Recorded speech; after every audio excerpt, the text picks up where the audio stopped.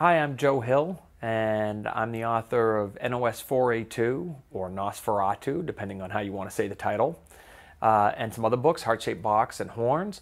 And I'm here in Iowa to read and sign and meet with readers. Should be fun. So Nosferatu is a big book. It's as big as my first two novels put together. I wanted to do that. I wanted to do something on a larger scale than anything I had tried before. I wanted to do an everything but the kitchen sink novel. And so it's a book that crosses a lot of years. It takes place over 25 years. And it's also a book that crosses a lot of road. So we get New Hampshire, we get Massachusetts, we have Colorado, we even have a couple places that aren't exactly in this world.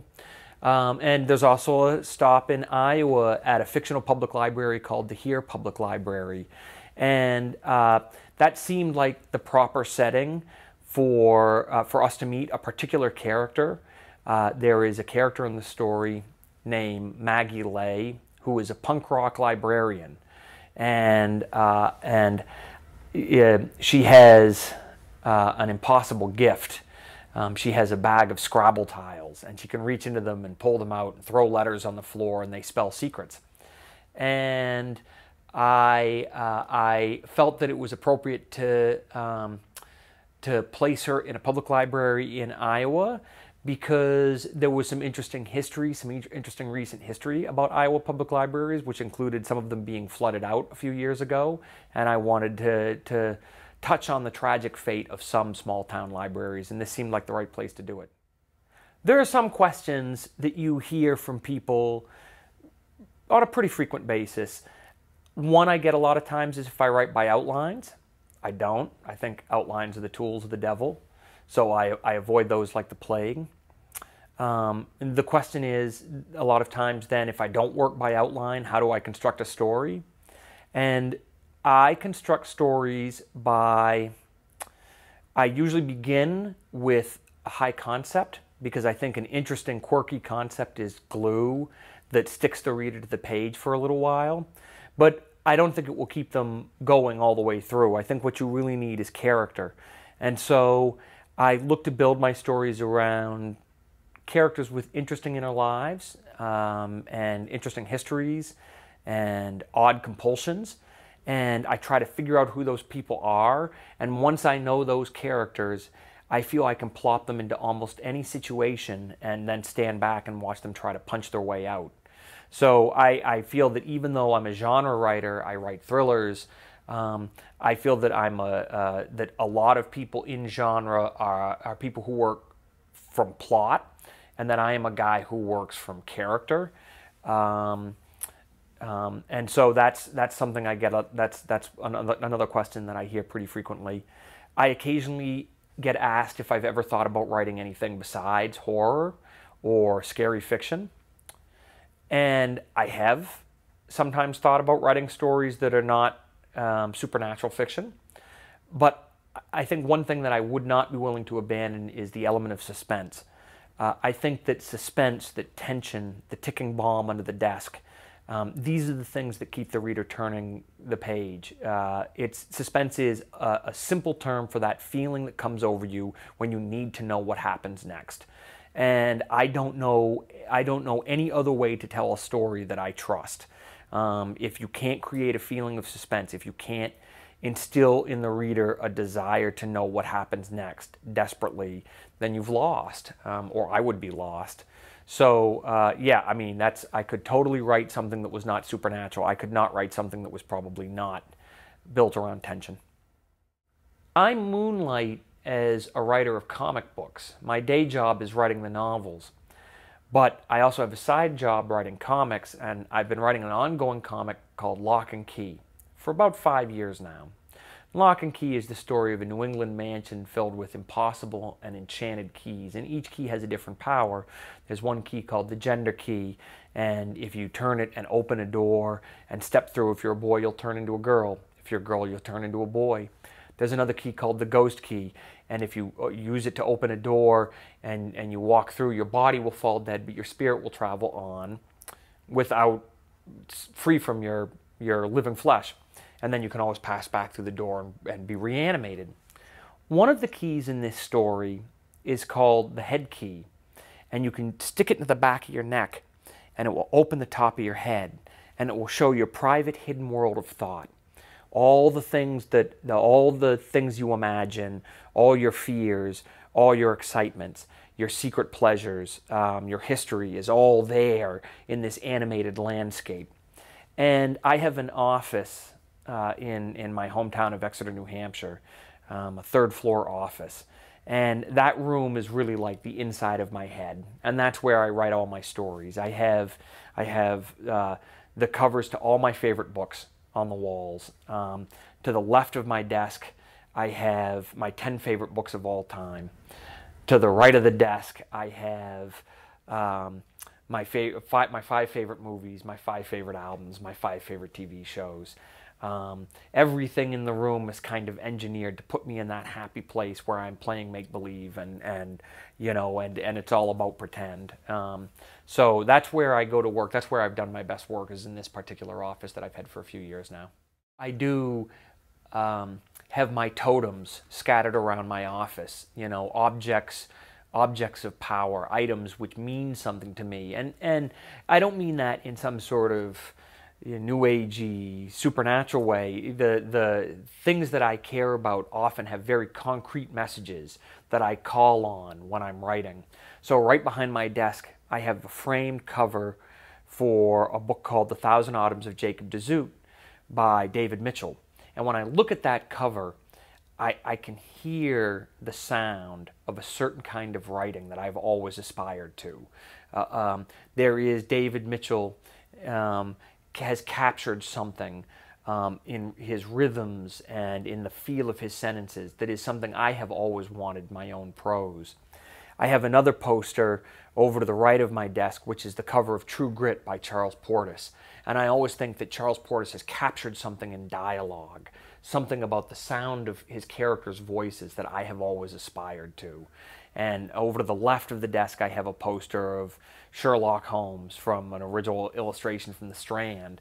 And there is a mood, an atmosphere of menace and possibility and intrigue that I have loved since I was 12 and 13, and that I'm always reaching for in my own work. And so I keep these items, these totems around me as reminders, very concrete reminders of what I'm doing and what I care about. I know that some people really struggle to get sentences on the page. For some people, it's really, and I have had difficult times too. For some people, it's very hard to chip through that stony soil and get to the ore, get to what's good. But I have to admit that I have always had a big engine of make-believe. I have always had this tendency to drift off into my own thoughts, my own inner world, and play, and to the point where, I'm the sort of guy who will miss the door and walk into the window next to it because I'm off in my head writing that story. And I have never really found the environment where I couldn't put sentences together and escape, jump through the escape hatch of my own imagination and begin writing scenes. That doesn't mean that if I'm writing on a train, that doesn't necessarily mean it will be good writing. But at the moment, I enjoy doing it. So I haven't really found an environment, where I just couldn't write. I have 3 boys. They're rowdy and loud. They're pretty adventurous. There's a lot of slamming doors in my house and yelling kids and stuff. And I'm reminded of Louis L'Amour, who wrote 120 novels, some of them with the grandchildren right under his desk biting his feet. So I don't think it pays a writer to be too particular about the conditions under which they work. If you need the incense and a certain kind of light, and there's only one kind of coffee bean, roasted coffee bean, that can provide the coffee that will inspire you, you're probably being a little too fussy. And, I try to avoid being that kind of writer. When I'm working on a story, the first draft is for me. And I throw a lot of stuff at the page. I will write dozens of pages discovering a character, putting them in situations just to see how they'll react. In the new novel, NOS 4A2, I wrote a whole novella about the bad guy, Charles Manx III. Charlie Manx, when we meet him, is a century old, and he drives a very bad car, a Rolls Royce that runs on human souls instead of gasoline.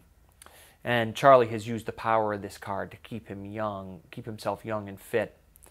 And he drains the spirit out of the passengers who ride with him, usually children, and then he dumps them at this otherworldly amusement park called Christmasland. And when he's finished, when he's finished with them, there's not much left to them except teeth and hate. And I wrote a novella about who Charlie was before he first used that power. I wrote 80 pages about Charlie's first trip to Christmasland with his children. And I think there's a lot of good writing there. I think it's a good story. But when I got to the second and third draft, I cut it out of the book.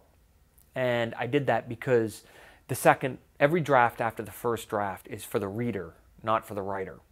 The reader takes that first draft to figure out their characters, to figure out the structure of the story, to figure out what the story is about.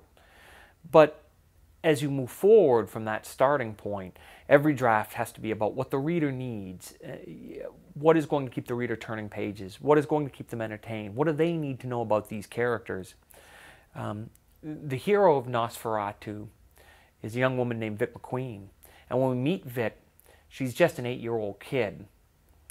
And by midway through the story, she's a 30-year-old woman with a child of her own.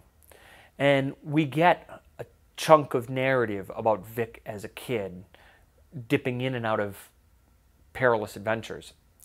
And then we jump forward to her as a mother with only about 25 pages in between. We only get a brief glimpse of her as this young woman who is in a loving but imperfect relationship and just being a young mother. I wrote more than that about Vic, but the reader didn't need it. A taste, just one little taste was all the reader needed to know what happened between before and later. I think that when people read my books, they feel that they're very carefully structured, but the structure came after the fact. It didn't come beforehand. In first draft, it's a big mess, and scenes are out of order, and there are scenes that don't matter, and there's material that somewhat works, that sputters along, and then scenes that begin well and then end badly, scenes that begin badly and end well, and the next 3 to 7 drafts is about shaping that material into something where not just every chapter feels like it matters, but every paragraph feels like it's adding up to the whole in some meaningful way. I do sometimes think that outlining is some bizarre attempt to spare yourself of the agonies of revision. It's this fantasy that you can have it perfect in first draft. And I always think if you're writing honestly and really exploring the characters, it's very unlikely it's going to be perfect in first draft. Because for starters, your characters, if they really come to life on you, will refuse to cooperate with your outline. They will make choices that surprise you and that run in a completely different direction.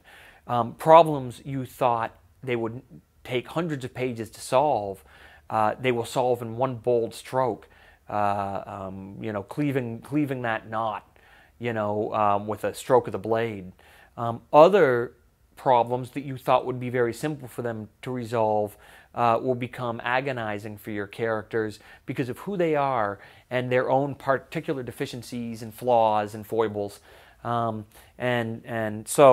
I do think that it's important for everything to matter and for all the parts to feel tightly, that they fit together tightly.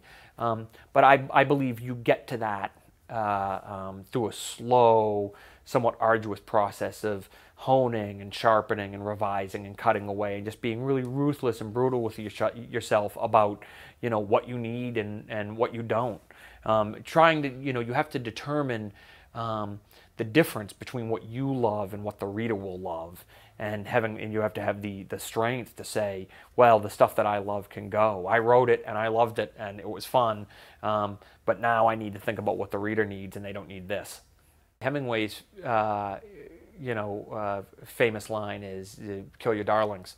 I don't know that you always do need to kill your darlings. I do think a lot of times when you get into a long project, you have this one scene you're dying to write, and you'll look ahead and you'll say, I'm only 100 pages from it, I'm only 80 pages from it, I'm finally going to write this one wonderful scene that's going to make the whole book, it's going to be the big fireworks going off in the center of the book. A lot of times in second and third draft, it turns out that one scene you desperately wanted to write is the easiest scene to cut. It's the one scene nobody needs. But still, it's nice to have some goals to shoot for, some darlings. I think it's good to have darlings before you start bashing them on the head with the hammer. Yeah. The word "just" is a really bad one. That's one that's crept in from speech. There are words people unconsciously use in speech, like just, all right, always, actually. Actually is a terrible word. Actually is actually a really bad word to use in writing.